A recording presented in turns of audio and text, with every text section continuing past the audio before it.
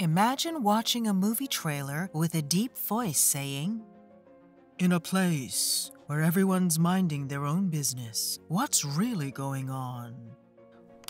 There's a princess in the center, people all around her, and an artist who looks like he knows a secret. It's kind of like those Where's Waldo puzzles, but instead of stripes, there's a lot of fancy clothes. Las Meninas, whipped up by Diego Velázquez in 1656, isn't your average wall art. Think of it as a mega brain teaser. You'll find this tricky masterpiece chilling in Madrid's Prado Museum. It's got Princess Margarita Teresa and her squad hanging out, but there's a twist. It's packed with sneaky surprises. Total mind-boggler. At first, you think it's just a fancy group picture, but hold on. Velázquez is playing tricks with what you see and what's reflected. There's a mirror in the back which shows King Philip IV and Queen Mariana. But the big question is, are they actually in the room or just in the mirror? Now, about Velázquez showing himself in the painting, that's a real drop-the-mic moment. He's not just some extra in the background. He's making a big statement. Back then, painters weren't considered big-shot artists. But here's Velázquez putting himself right in the painting, looking out at us. He's saying, "Hey, I'm important too." It's like he's breaking the rules, but with his paintbrush. Meet Diego Velázquez, the main guy we're talking about. Picture him as the 17th century version of an Instagram filter, making everything look good for King Philip IV. But it wasn't all smooth sailing for him. Even though he was the king's favorite painter, he really had to work hard to make people see his art as something serious, not just a hobby. That struggle is a big part of Las Meninas. In this painting, Velázquez isn't just showing us a scene. He's making a big statement about how important he thinks art is. Velázquez's life was pretty interesting. He was close to the royal folks, but wasn't exactly one of the main guys. He was in the same room as all the important stuff happening, but not at the big table. This kind of in-between position is something you can see in Las Meninas. He puts himself in the painting, but not front and center. It's his way of saying, "Hey, I might not be a famous writer like Cervantes, but my art has a lot to say." In Las Meninas, Velázquez captures a brief moment, like a snapshot. The painting goes beyond mere visuals. It delves into the essence of art, perception, and the artist's societal impact. Velázquez skillfully manipulates light and shadow to engage us in a centuries-old dialogue. More than a mere spectacle, this artwork stimulates thought and emotion. It's replete with unexpected elements, maintaining engagement and acting as a portal to an era, not just a frozen instant.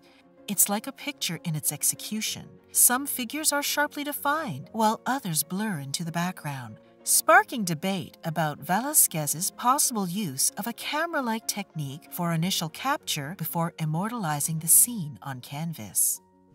Think of this painting as a concert of visuals where every part is cleverly put together to catch your eye.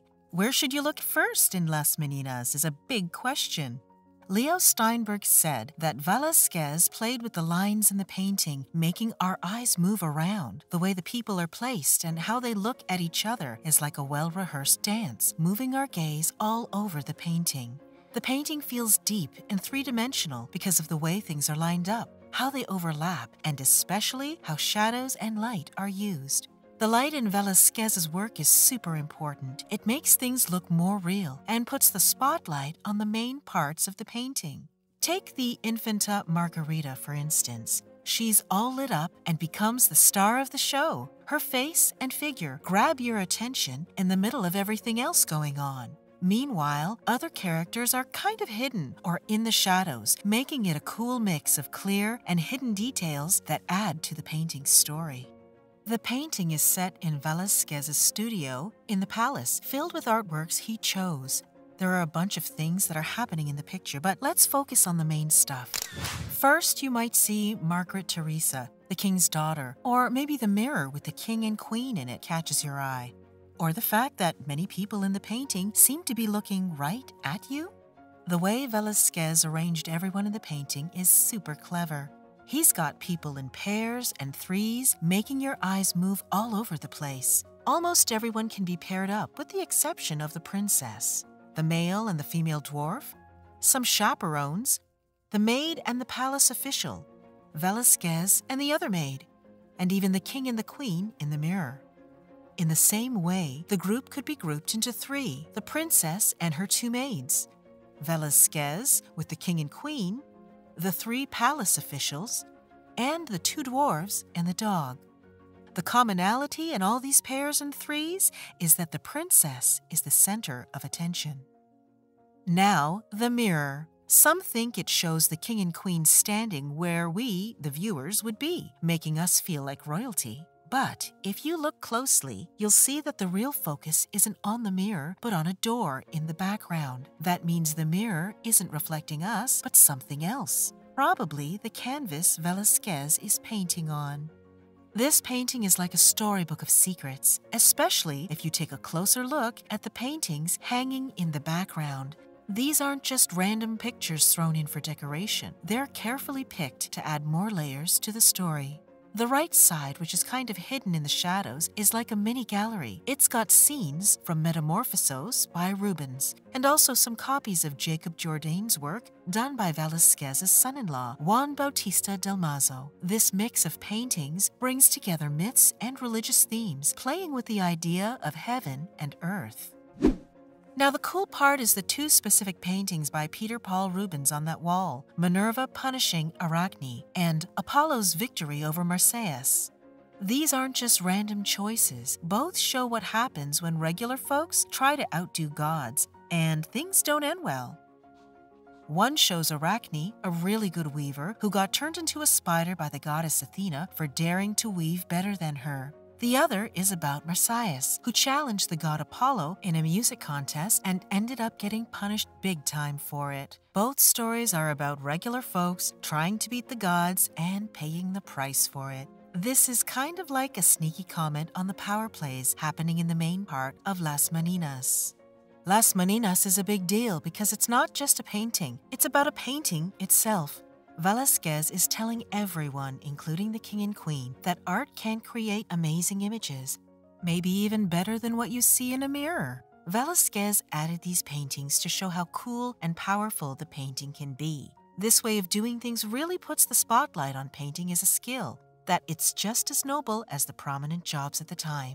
This trick of putting art within art is one of the reasons Velázquez is considered a master. He's not just painting a scene, he's telling stories within stories. Think of it like a movie where the background is as important as the main action. Each painting in the background is carefully chosen to add to the story of Las Meninas, making you think about the bigger picture, literally and figuratively. It's like Velázquez is inviting you to be detectives, piecing together clues from every corner of the canvas. The play of light and shadow, the choice of background paintings, and the positioning of each character. All of these are like puzzle pieces in Velázquez's grand scheme. It's not just art, it's a visual riddle, challenging us to look beyond what's immediately visible and dive deeper into the world he's created. So you can say that this just isn't a painting. It's a conversation across centuries. Every element, each glance, every shadow tells a part of a larger story about art, perspective, power, and the human experience. And you can help us dig deeper into it with your like and subscribe, because this just isn't an in-depth analysis. It's the passion that unites us in the new dimension Velázquez wants to transport us to every time we gaze at Las Meninas.